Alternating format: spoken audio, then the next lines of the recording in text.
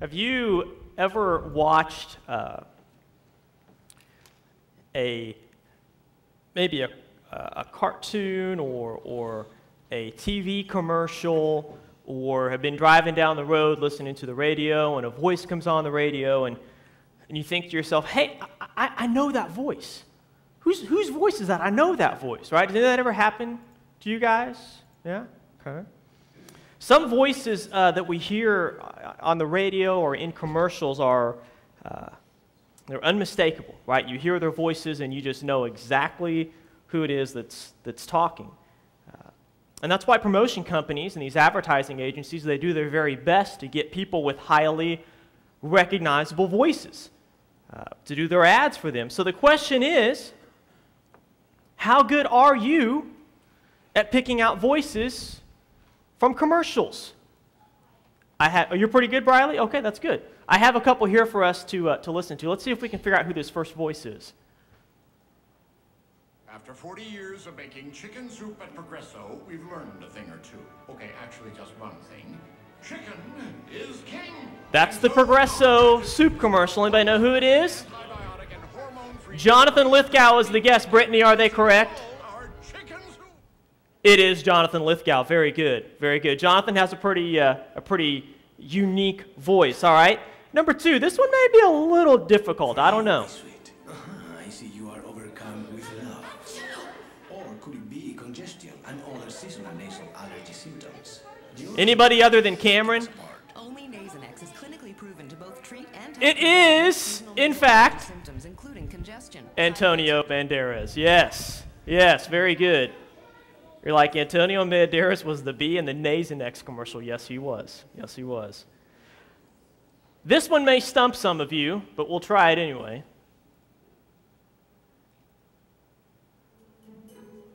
Go ahead and turn it up a little bit, too. In the nation, sometimes bad things happen. But add brand new belongings from Nationwide Insurance, and we won't just give you the partial value of items that are stolen or destroyed. We'll replace them with brand new versions. Any guesses? Feel wrong. Again, Who? just another way we put members first because we don't have shareholders. That's right. Join the nation. Nationwide is on your It's on the tip of Crystal's tongue. She just... Nope. Julia Roberts. It is, in fact, Julia Roberts, yes. That was a little more difficult. That commercial aired for like a year before it ever dawned on me that was Julia Roberts. All right, last one. Everybody needs to get this one, right? Last one. A collection of treasures lies between these bumpers. Is it Sam Elliott, Brittany? Engines. Industry gold.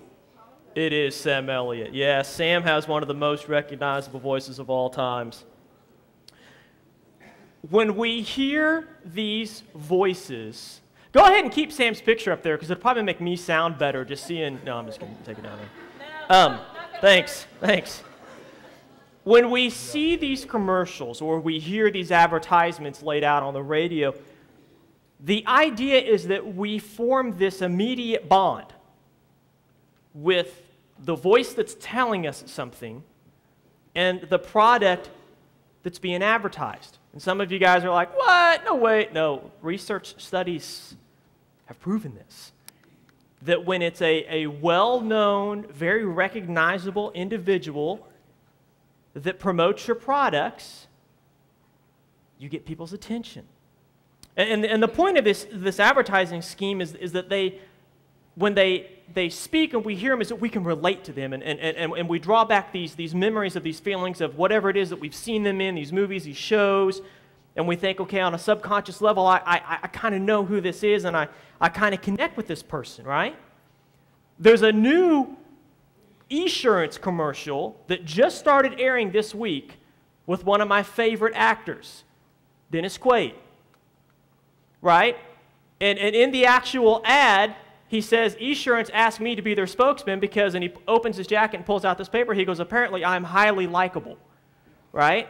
And it's a really funny commercial. I almost dropped our insurance, Christina, and went with Esurance just because it was Dennis Quaid. But there is truth to correlating recognition, comfort, connection with the voices that we hear.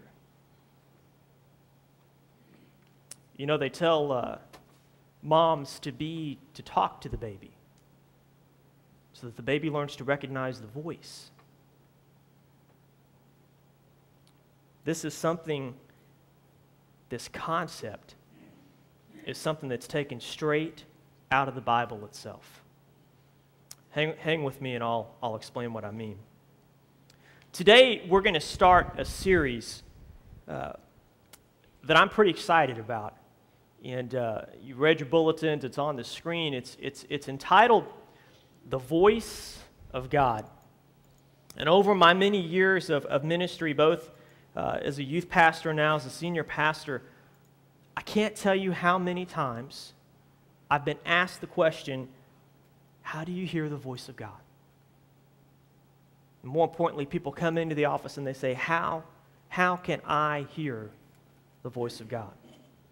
And if you've ever sought the answer to this question, if you've been one of those individuals at some point, and I think we all have at some point in our life, my hope is that over the next series of weeks is that we will get the answers to that question. Because hearing, recognizing, knowing the voice of God is an integral part of our walk with Him. So with that being said, I would ask that you would turn with me to the book of John. We're going to be in chapter 10 this morning in the book of John.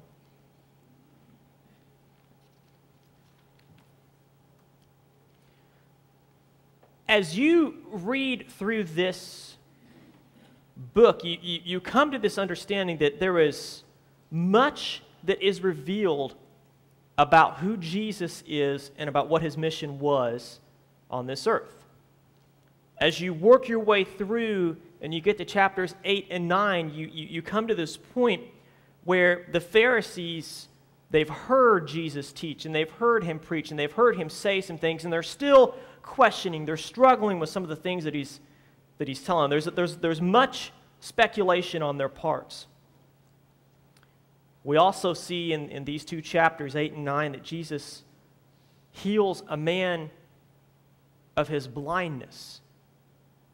More importantly than that, it was a man who had been born blind. So this was a big deal. And this definitely gets the attention of the religious leaders of the day and the Pharisees. And so when we get to chapter 10, we receive probably, in my opinion, one of the greatest pieces of imagery laid out by Jesus Christ during His teaching, when He talks about this concept of the Good Shepherd. It was definitely something for the people of Jesus' day. They understood. They could relate to this concept. And even though, we can't walk outside our front doors here in Neosho and find some sheep and a sheep farmer and a shepherd, we just can't do that.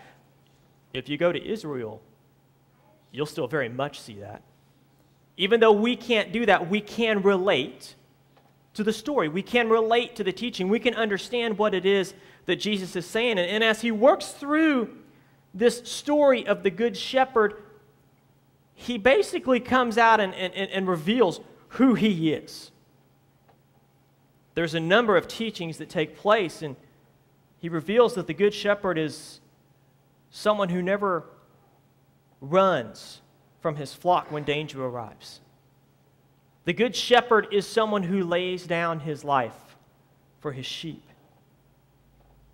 The Good Shepherd is someone who knows his sheep, and they know Him. How do they know Him? By His voice. After this long teaching, after this long explanation of what the Good Shepherd is, Jesus is approached by some of these Pharisees. And just as they always do, they want more. We want to hear more. We want you to say something that we can catch you in to get you arrested. We want to hear things from you. So stand with me this morning, and we're going to see exactly what it is that they said to Him and exactly what the reply was. As we read in the book of John, chapter 10, verses 22 and following. It says this, "At that time, the Feast of Dedication took place at Jerusalem. It was winter, and Jesus was walking in the temple in the colonnade of Solomon. And so the Jews, they gathered around him and said to him, "How long will you keep us in suspense? If you are the Christ, tell us plainly."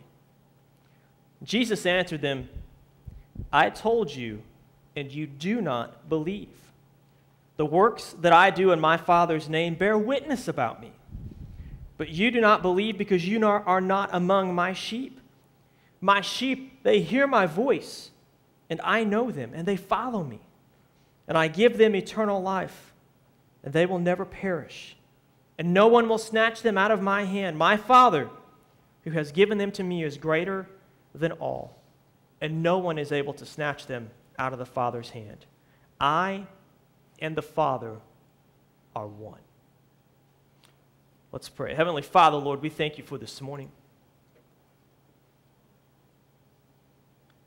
God, we thank you for the free gift of grace that you shower upon us every day. God, when we fail you, Lord, when we fall short, God, when we come to you, Lord, your arms are open wide. God, today as we start this series on being able to hear your voice, Lord, to listen to you, God, I pray first of all that you would open our ears, Lord, that you would open our hearts, God, to an understanding and a realization of who you are and how you communicate with us. God, our ability to communicate with you is so very important to who we are as your children. God, would you lead us and guide us today as we study your word? We ask these things in Jesus' name. Amen.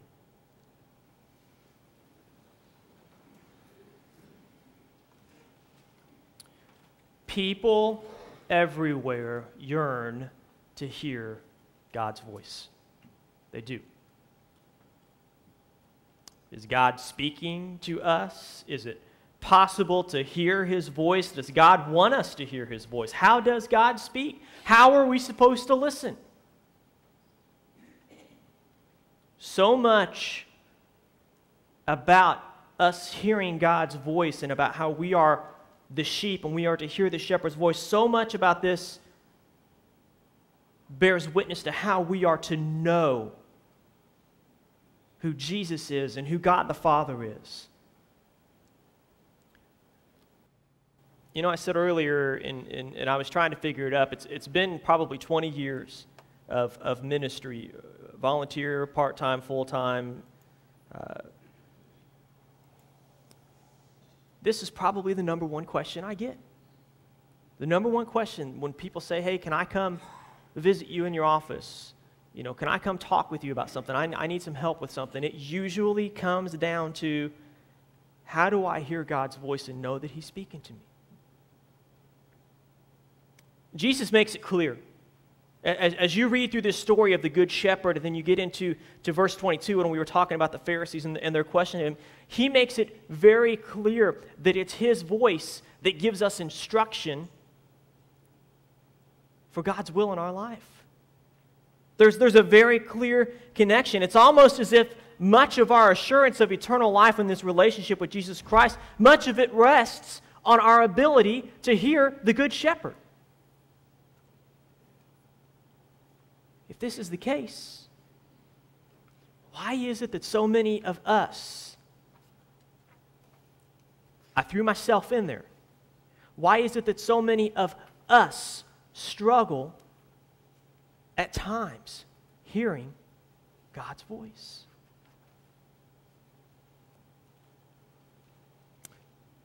As I said a few minutes ago, that's the answer. That's the answer that we're seeking over this next series of weeks. Because here's the reality. God is speaking to us.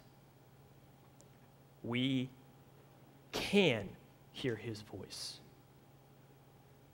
We should hear his voice. Christianity is a relationship, and every relationship is established and maintained through communication.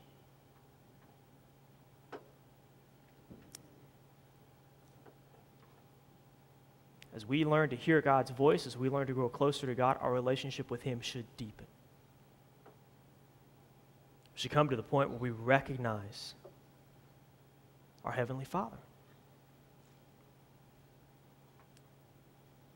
With that being said, in this opening message this morning, we're going to ease into this topic, right? We're not just going to jump in full speed because there's a lot to cover.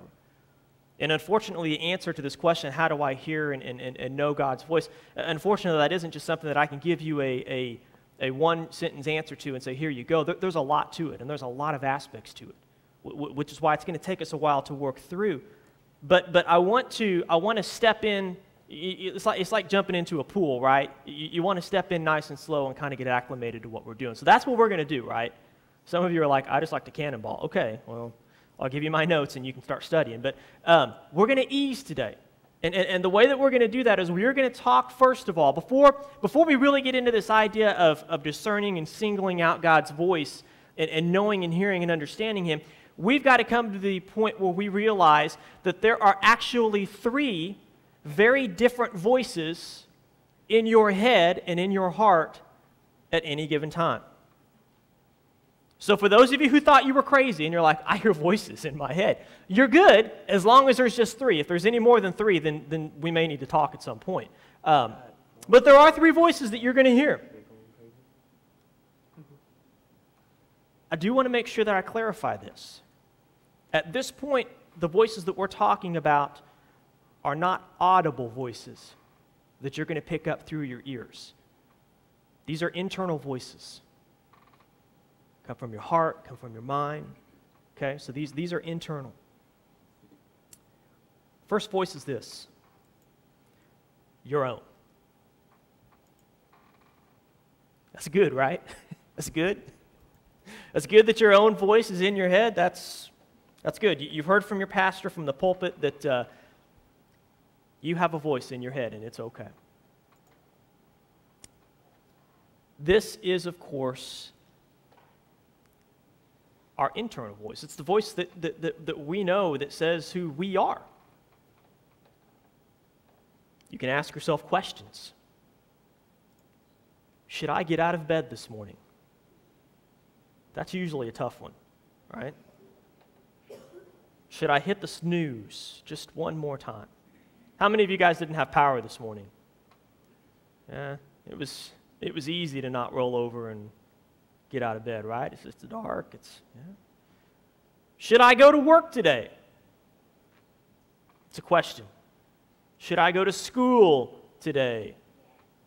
Hopefully that's a question maybe your parents can help audibly give you the answer to, right? Should I spend my money on food? Should I spend it on clothing? Should I buy some toys? Should I listen to this music? Should I listen to that music? Hopefully the idea is that you get a response back from your internal voice, right? Your voice kind of talks to itself, and hopefully you get this response back as a thought or maybe a precise guiding tone or something. Somehow the hope is that you get some sort of an answer, some advice to follow, right? Yeah, I probably should get out of bed. I'm supposed to preach in the next couple of hours. It would be bad if I didn't show up. That's the internal voice saying, get up, go, right?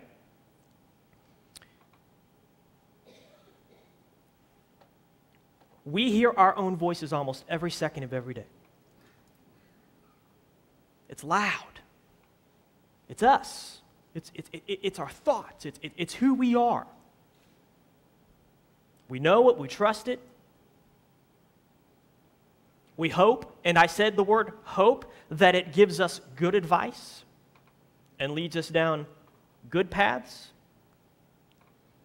However, what we have to keep in mind is that our own voice, the very voice that we know the best, comes from a body and a soul that bears a very bad nature, the sinful nature. Even born-again believers in Christ will still struggle and still have this capacity for the sinful nature to reveal itself again. And the Bible says that it's a constant battle between us and the sinful nature. It's this constant battle. And this is why this is a problem. This is where our own voice can really hurt us. Because the first voice that we hear, this number one voice, this is the voice that gets mistaken for God's voice the most often. We hear ourselves telling ourselves to do something and we think, oh, well, that was God. We're going to discuss later on how God's still small voice is just a whisper. Our own voice is not. Our own voice is it's pretty loud.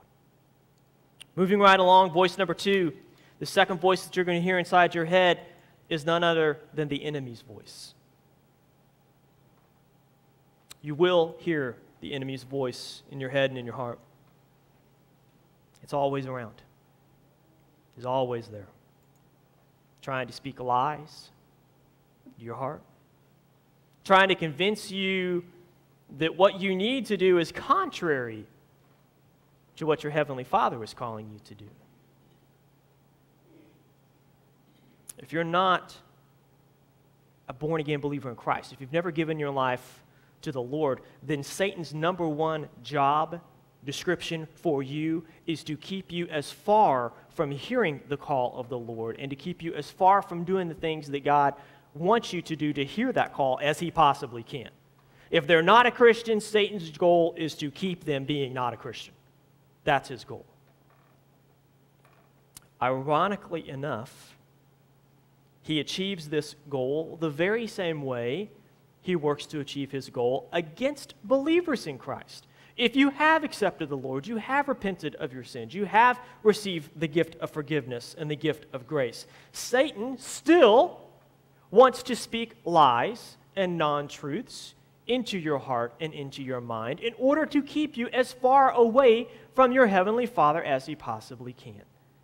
Anything that he can do to destroy that relationship, anything that he can do to keep you uneasy, uncertain, questioning.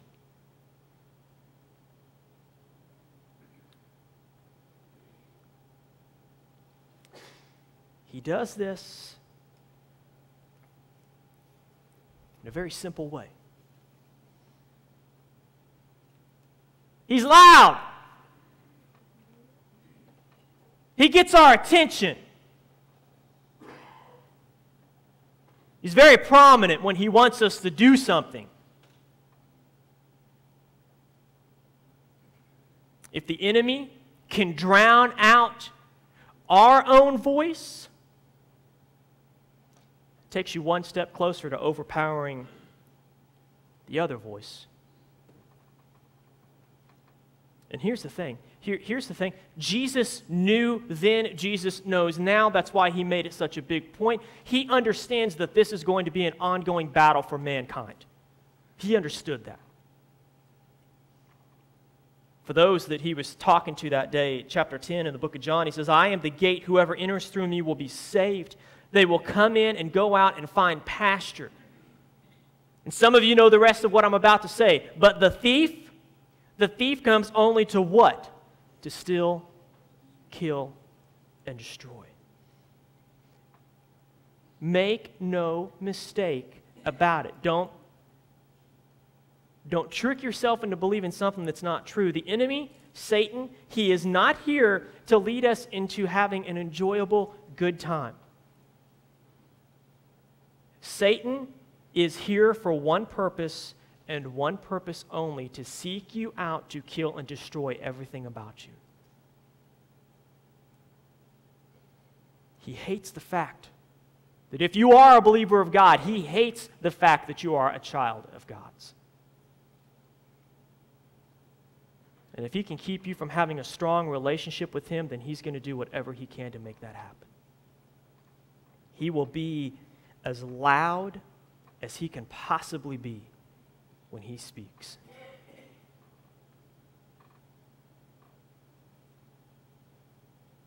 If he can keep you uninvested with your heavenly Father, then he's winning.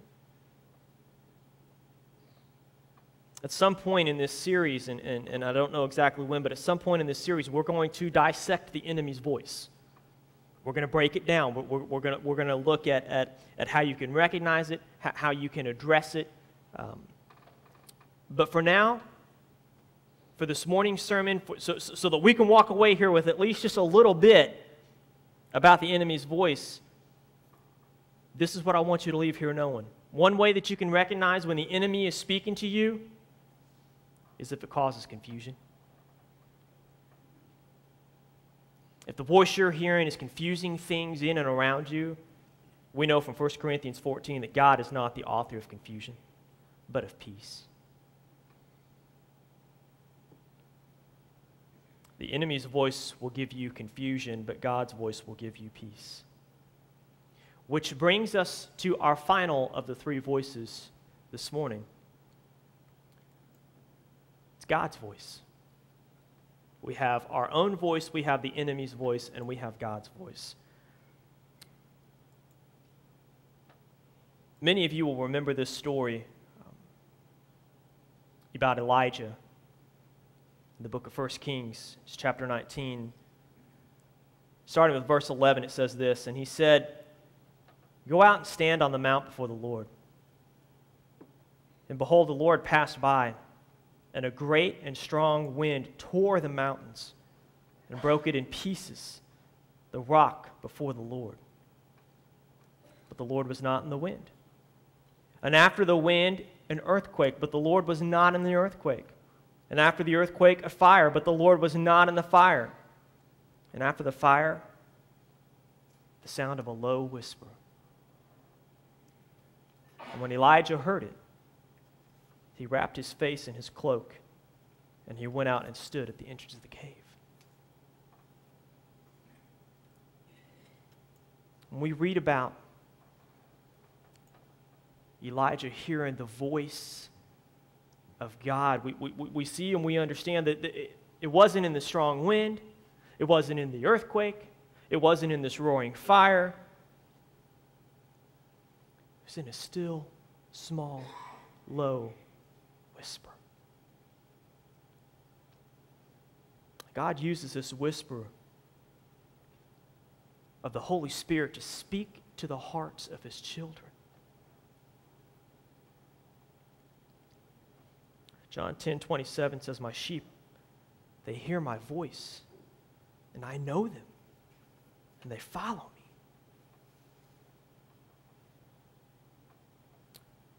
The voice of God is a voice that speaks of truth, love, and life. It's this voice that leads you out of the things of unrighteousness and drives you towards the things of righteousness.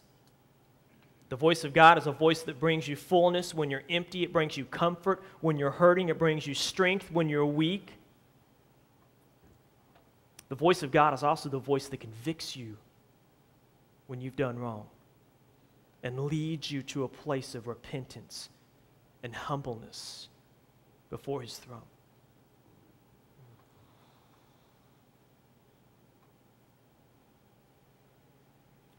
So if you're a born-again believer in Christ,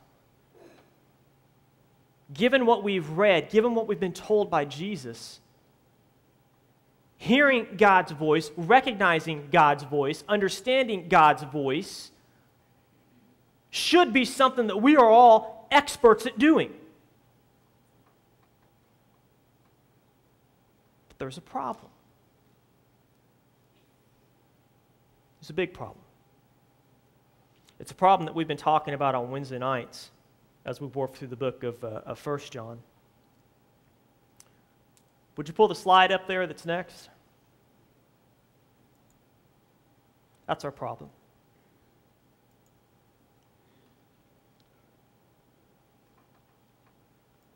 Josh talked about sin last week, the effects of sin.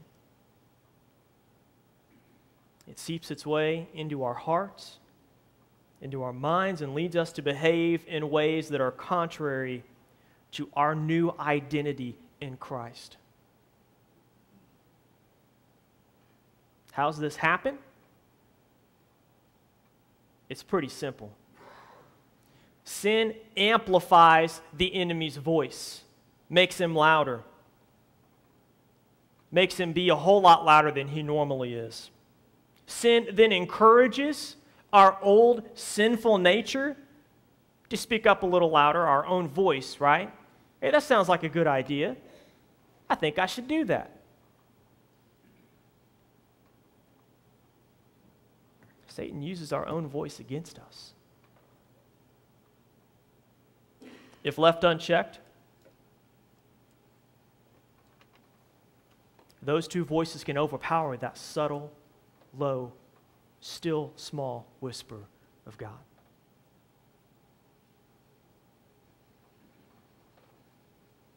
We find ourselves going, I can't hear God. Is God speaking to me? I can't hear him.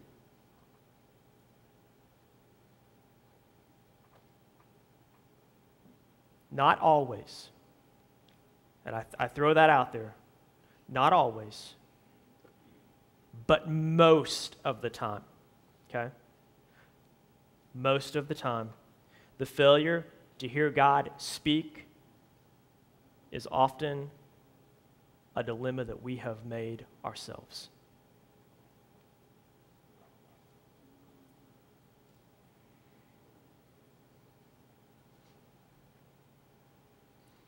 How do we correct that dilemma? You have to keep coming back for the rest of the series, right? I'm not going to leave you just with that. That is part of it. We're going to work through a lot of different things, but in closing this morning, I'm going to ask that Joshua come up and get ready for invitation, but I do want to encourage you. I do want to encourage you with this. If you have found yourself in a place right now where you're like, I can't hear God. I can't grab his voice. I can't sense what it is that he's saying to me. Then can I encourage you the exact same way that I encourage all the people who have ever come into my office and said those words to me? The very first thing that I say to them is this: check the sin in your life. Are you doing something you're not supposed to be doing? Are you living in a sin that you know you're not supposed to be committing, yet you're doing it anyway, and then you're going, well, I can't hear God? Sin amplifies the enemy's voice, makes it louder, makes it stronger, makes it more powerful. It's hard to turn it down. How do you shut that out? You come before the throne of God and you say, God, reveal to me the sin that's in my heart. Reveal to me the sin that I have been committing that has kept me from my relationship with you. God, reveal that to me that I can repent of it. God, that I can hear your voice. That's the first step. It's the first step in any problem, really. It's realizing that there is one. I want to encourage you this morning as we have our time of invitation, I would ask that you would stand, but I would also ask that you would seek your own heart. Maybe the three voices in your head need to have a conversation right now. And maybe you should listen to the quiet one.